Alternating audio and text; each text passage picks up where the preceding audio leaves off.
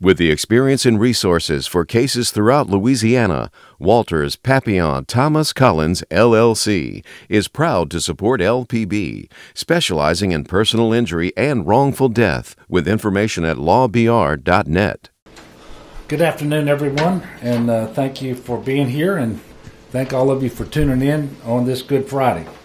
I'm joined today by LSU Gymnastics head coach Dee Dee Bro, who's going to speak towards the end of this about the Get It To Go campaign. We will also be joined shortly by Archbishop Gregory Amen. He will be participating by Zoom today. We do start today on a very somber note, and that is that late yesterday afternoon, we lost a member of the Louisiana legislature to COVID-19. Newly elected Representative Reggie Bagala from Lafourche Parish spent his life making his community in South Louisiana a better place. Just about 3 months ago, he was sworn in to his first term, and I know that he came to the state capitol with excitement and eagerness to serve our state and the people of House District 54. Today, the entire state is mourning this great loss, and I ask everyone to please keep his family in your prayers right now, and well as all the families who have suffered because they've lost someone or because someone remains gravely ill because of this disease.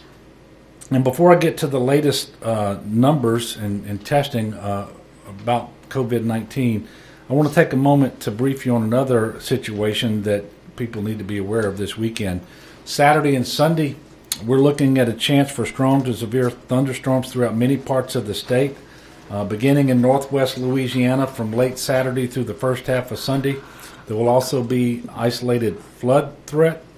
Widespread flash flooding is not expected at this time, but please pay attention to all of the updates on the weather forecasting because that could change.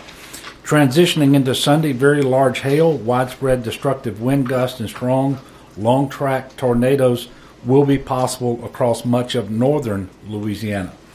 For South Louisiana, the entire area has been upgraded from slight to either an enhanced or a moderate threat as confidence continues to increase that a significant severe weather outbreak is possible across a large portion of the area on Sunday.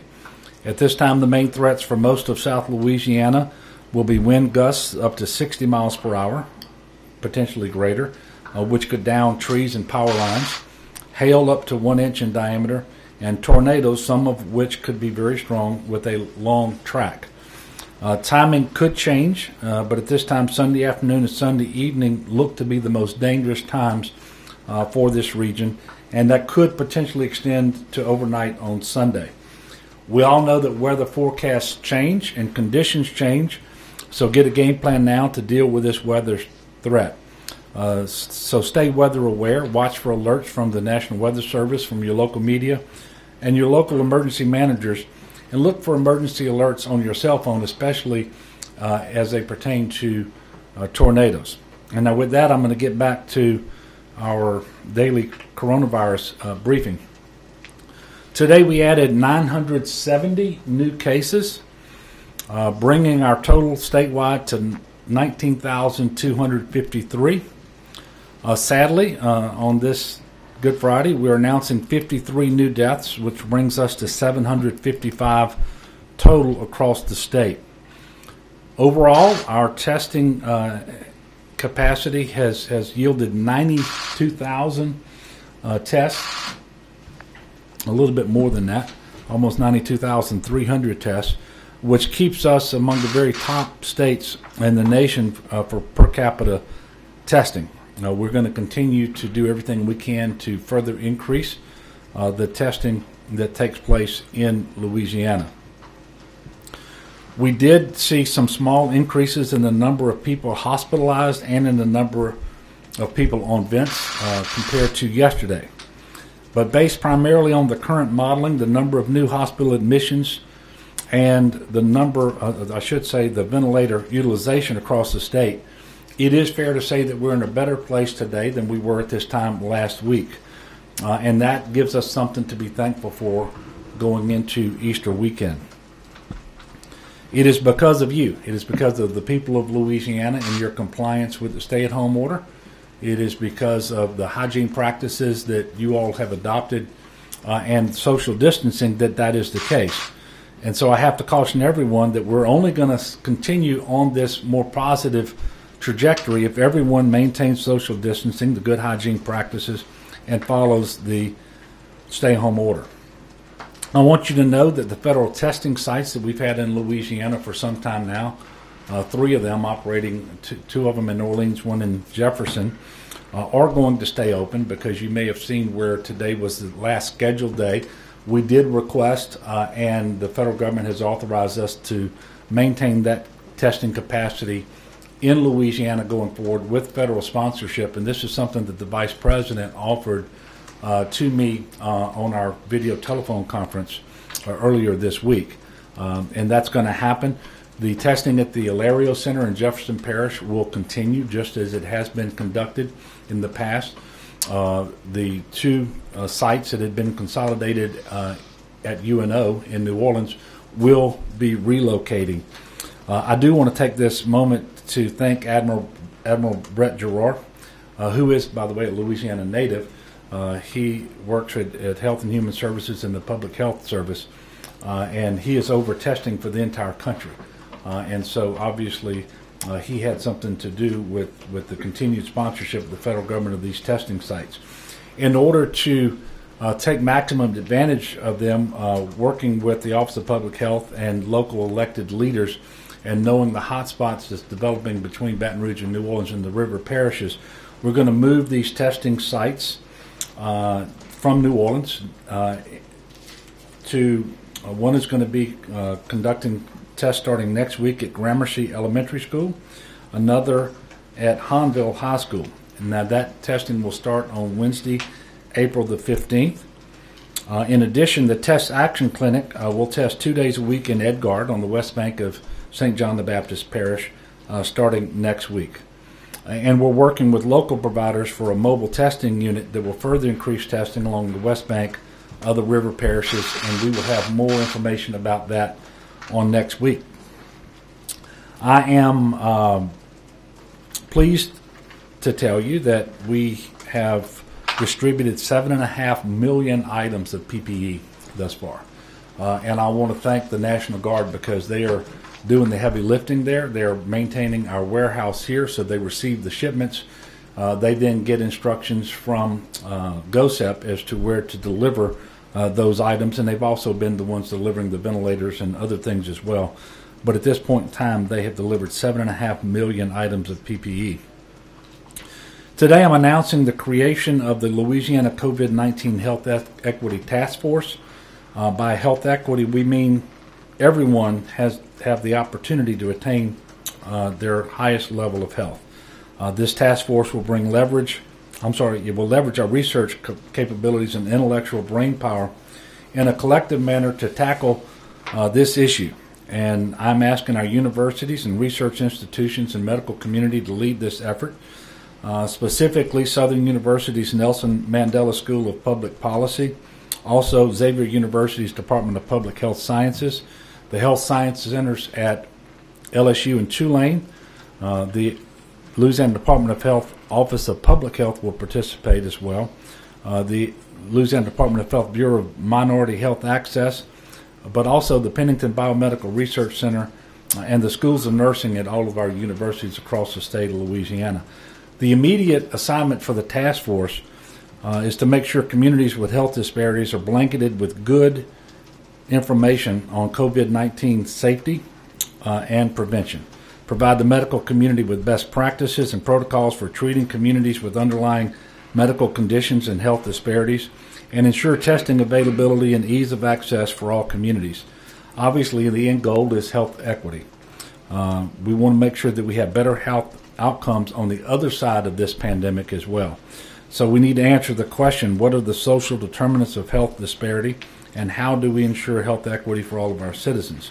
And this task force will be meeting this charge. Dr. Kim Hunter-Reid, the Commissioner of Higher Education, has already sent an inquiry to all of our universities to identify their leading experts, and the names have started coming in to my office. This task force will begin its work immediately, and the research will result in the creation of a dashboard on health equity.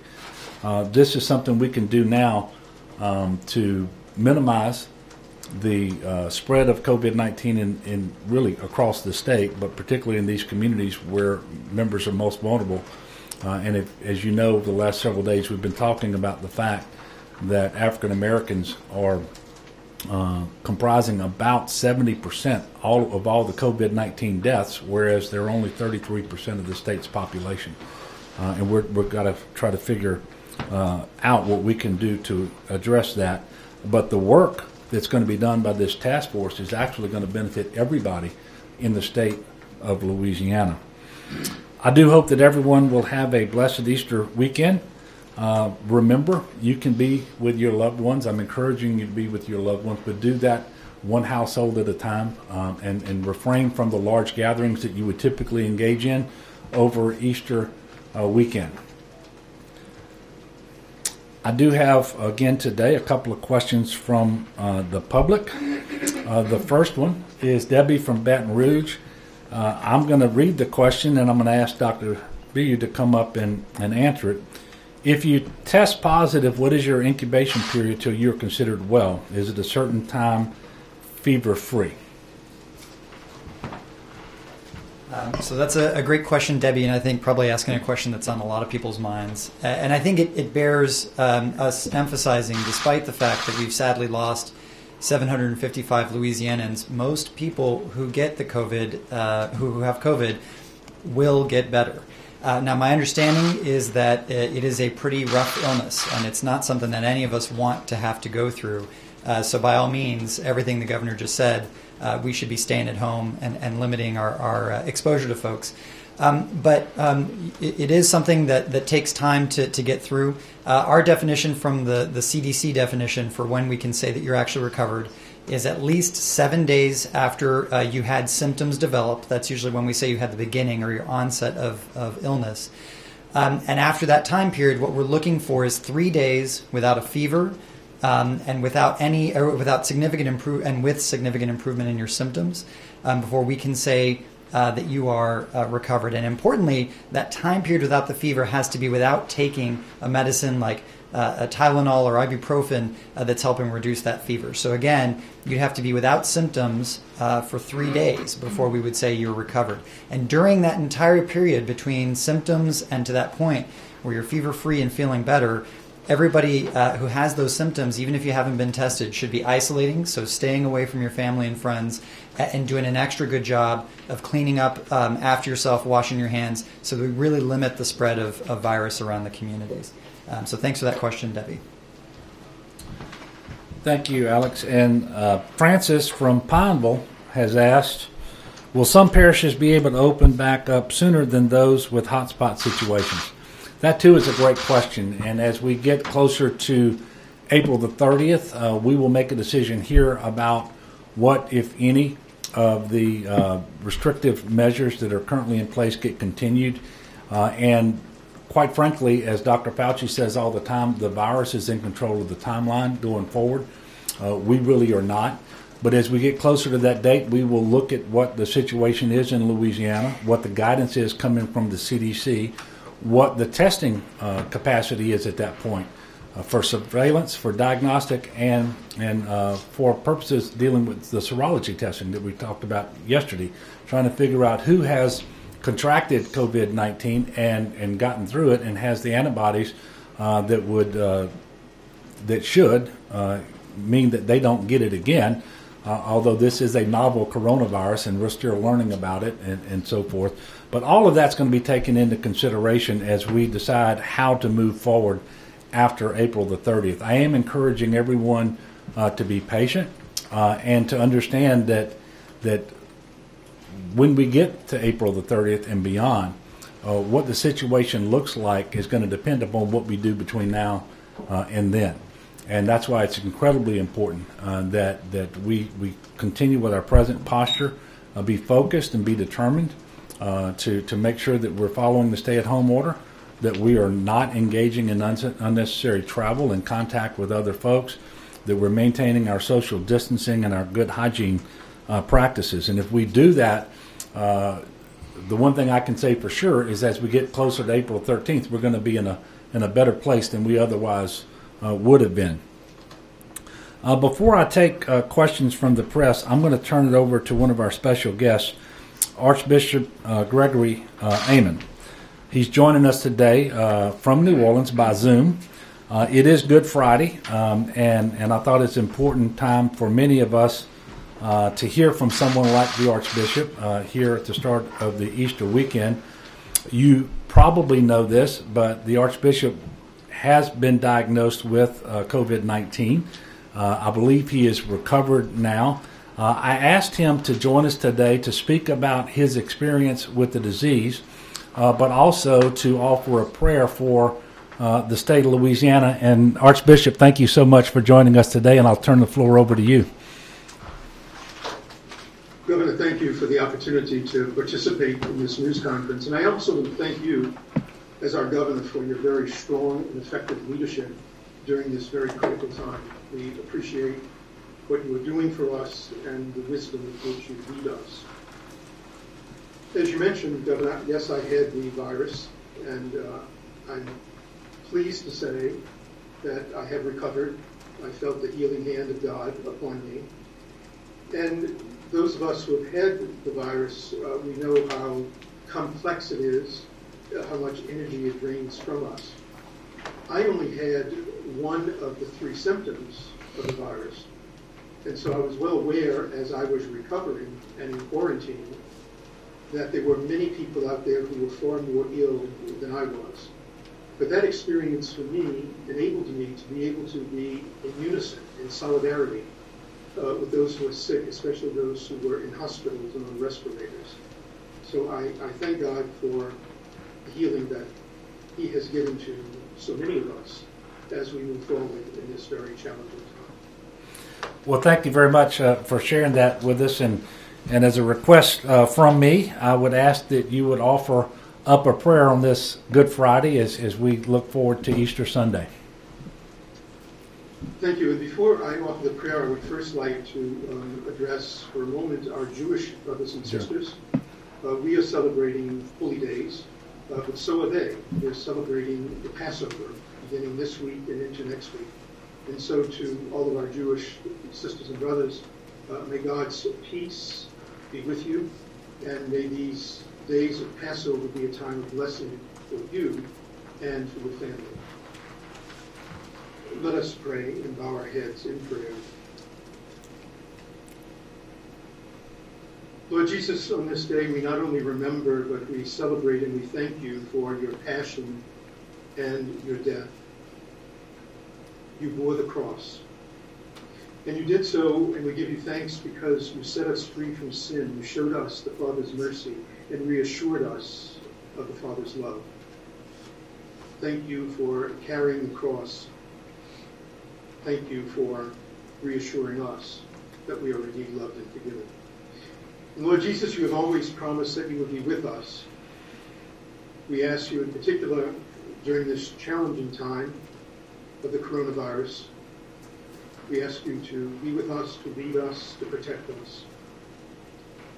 It is a challenging time and a cross that we bear, Lord Jesus, and so we ask you to help us to carry that cross.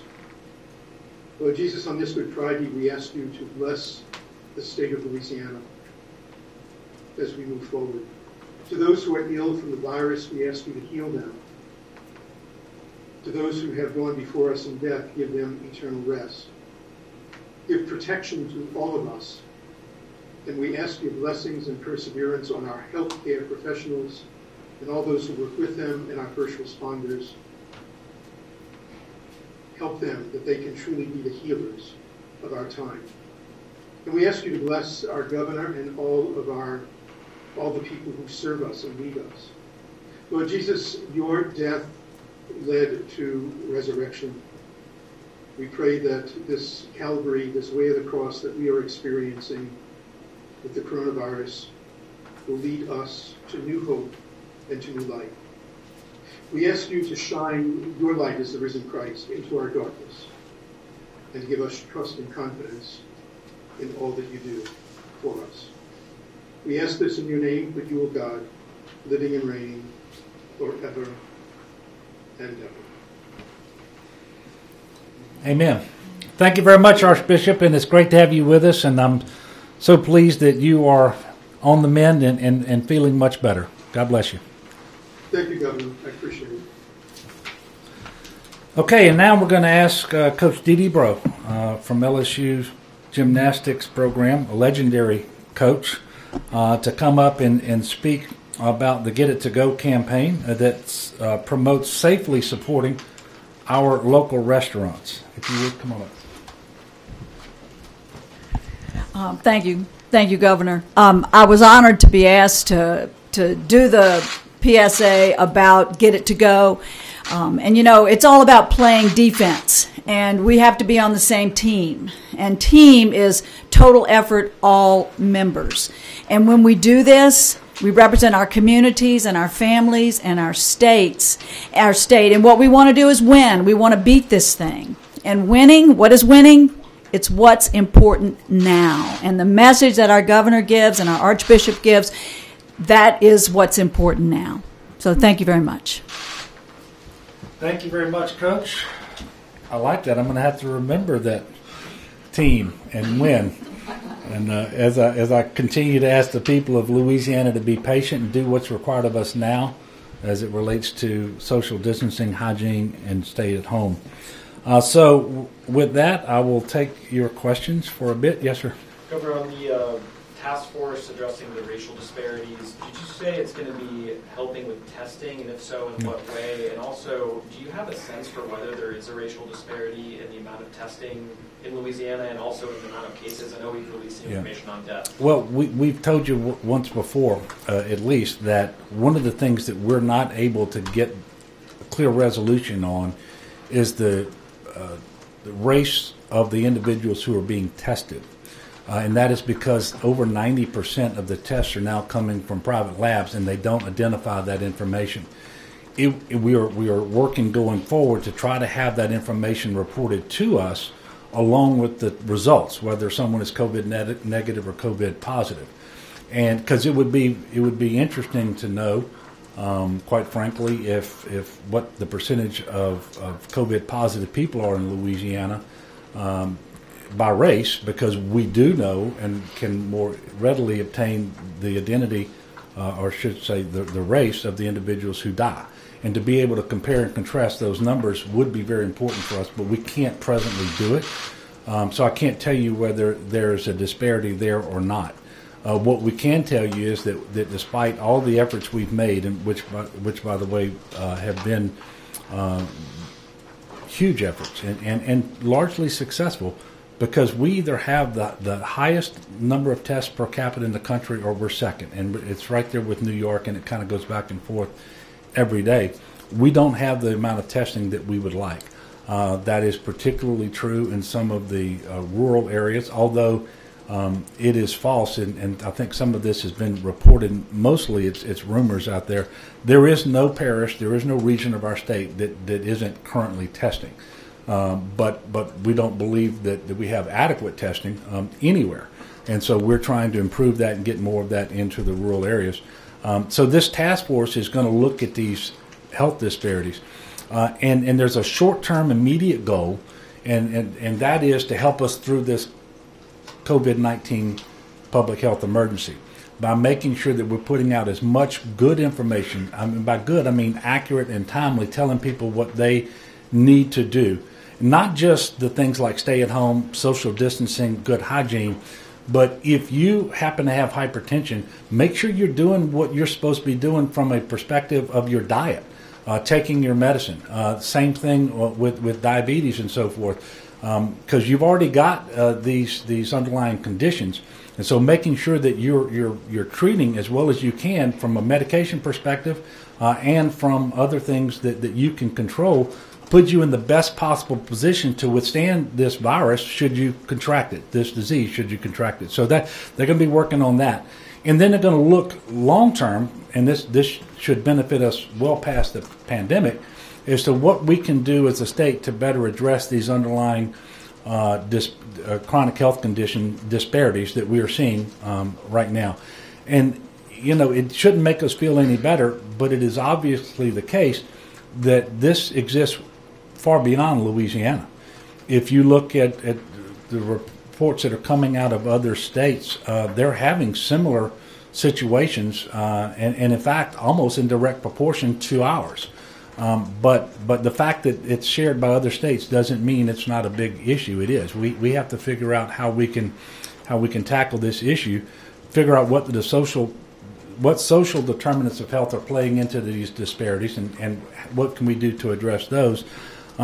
But the fact that potentially African Americans have a greater prevalence of these comorbidities doesn't mean that this study is only going to benefit the African Americans, because it's going to benefit everybody who happens to have hypertension or diabetes or kidney disease or heart disease or have an obesity issue.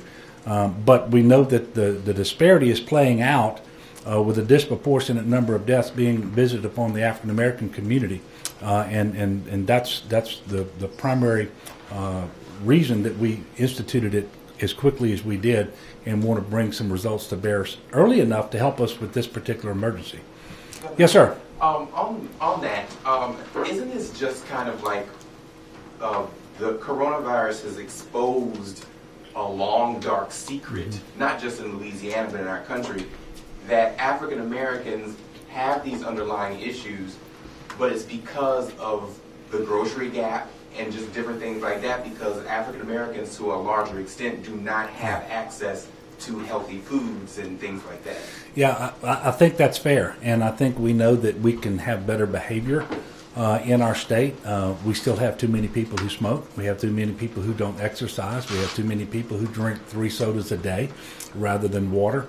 I mean, it is all of it, and I don't profess to know all the answers to the question that you just asked, but that's what this task force is going to look for. But maybe this is an opportunity, given that this virus, this disease, is shining a light on these disparities. Maybe this is our opportunity to finally break through to a larger number of people and get them to change their behaviors, get them to take advantage of the opportunities that they have in order to see a primary care physician and start managing their diseases better. And do this before the disease gets so bad that it's really hard to treat. You know, that's what was so important about getting people an opportunity, perhaps through Medicaid expansion, to have primary care, preventative care that they didn't have before, to get diagnosed with illnesses and diseases before they progress to the point where they were almost impossible to treat. And then you have that pharmacy benefit, so that you can actually afford to fill the prescriptions and take them as prescribed to keep these conditions hopefully in check and mean that you're healthier. So maybe this is a way to finally get people to focus on these things, because it's not so abstract anymore. There is a real price to pay, and you pay it every day, but you pay the ultimate price too often in the situation of a pandemic like we're experiencing right now. So maybe this gives us an opportunity to really drive some change in behavior, and some changes in society, some changes in the way we deliver health care, all of it to elevate the health of the people of Louisiana. Yes, sir. What's your message to those still fighting coronavirus and those survivors of this virus? Wow. You know, I thought about this a lot last night after I learned that Representative Bagala had passed and that the disease had taken his life. And then I looked at a video that Ted James did, another state representative, and a very, very powerful video. And then I compared it with some stories that I've been told by some people that I know who haven't gone public, but I know that they've had the disease and they've been in the hospital. This is just really tough. And for the family members out there, their loved ones are in the hospital room and they can't go visit them. Now, depending on the condition of their loved one, they may be able to have phone calls or may be able to FaceTime. Or it could be that the individual is incapacitated and can't participate in that. And so they're forced to obviously try to support that person from a distance. And obviously they can pray with them, for them, I should say. But what a tough situation for those family members. And obviously for the individual with the disease as well. I can only imagine what that must be like. In my heart, it really does. It breaks for those people. And this is happening, I mean, this is happening all over the world right now, all over the country. And every day we come out here with new cases and new hospitalizations and new deaths. This is just really, really tough. And which I hope that everybody who's listening to this and thinking about this understands that there are some things that they can do to make sure these numbers stay as small as possible. And they're the things we've been talking about for a month now, literally for a month. And they haven't changed. They work. And you know, we love one another. And we know how to be good neighbors. Being good neighbors right now means you do what we're asking you to do. Maintain your social distancing. Make sure that you're practicing good hygiene. Follow the stay-at-home order. Don't go out unnecessarily. Don't go shopping more often than you need to. Don't take the whole family with you. All of these things, and be patient. Look, this is a tough situation, and especially we're going into Easter weekend, which is for Christians, and certainly I'm one of those. This is the holiest of times in the whole year. I mean, it is this weekend, and so hopefully we can lift up one another in prayer. I happen to personally believe that 3 o'clock on Good Friday is the time of, not that you shouldn't pray every day, but that is the time to offer up a prayer, because I happen to believe it's received, and it's just a little stronger than it normally is. Last question. Melinda. Governor, the prison at Oakdale has obviously had a number of cases and multiple deaths at this point. Have you been in contact with the Federal Bureau of Prisons, and what is being done, and from your perspective, what should be done to handle the outbreak there, and whether that's to release prisoners early or what method would you prefer? So I have not been in contact with the Bureau of Prisons. I know that the Attorney General, U.S. Attorney General Barr, has addressed this particular issue, and he singled out that prison in Louisiana as one of a handful that caused him to issue some guidance about furloughing prisoners to home under certain circumstances and reducing those populations. What we have been doing is talking to the regional hospitals that have been taking those people into their care. And that is a very serious situation. I don't have any new information on it, but obviously that is a grave concern of ours, and it is my hope, obviously, that they can get that under control through the actions that they've taken, both to try to get as many inmates out of that facility as possible, but with all the other things that they're going to do to try to isolate and reverse isolate these individuals before they contract the virus. Look, I want to thank y'all for coming out today for the press conference, and I want to thank all the people who've been paying careful attention to this. Please be patient and understand that we have to get through this. We're going to do it. The day is going to come. I don't know when, and I don't know what's going to transpire between now and then, but the day is going to come when this will be behind us. We're going to get back to life as we want it to be, and so forth. And between now and then, let's support one another. Let's do what we can to be good neighbors and to take care of one another, but do it from a distance. And lastly, again, this being Easter weekend, I do ask everyone to lift one another up in prayer, and that we will especially remember those healthcare providers, those doctors and nurses and respiratory therapists and all of those allied health professionals who are doing so much right now to take care of people who need it the most, and in very, very difficult situations, and at some risk of of harm to themselves. And if you just think about what, generally speaking, a hero is, that's what a hero is.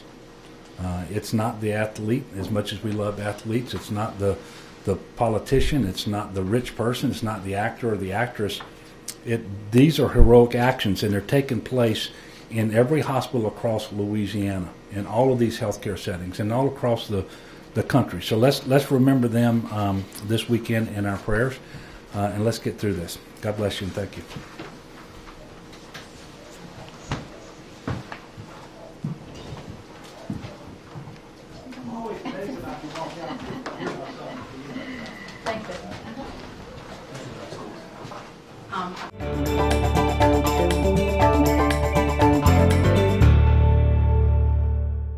With the experience and resources for cases throughout Louisiana, Walters Papillon Thomas Collins, LLC, is proud to support LPB, specializing in personal injury and wrongful death, with information at lawbr.net.